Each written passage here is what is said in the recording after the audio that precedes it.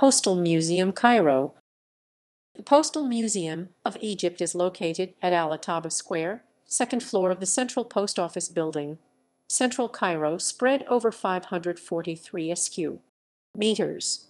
The museum was established in February 1934, but it was not open to the public until January 1940. The Postal Museum has displays of postal artifacts, pictures and documents showing different ways of delivering messages in Egypt over the centuries. Visitors can see Egyptian postage stamps issued by Egyptian Postal Authority over the previous 150 years, postal employee uniforms, postal equipment, models of post offices, miniature figurines of postal services over the centuries, and a historical section. References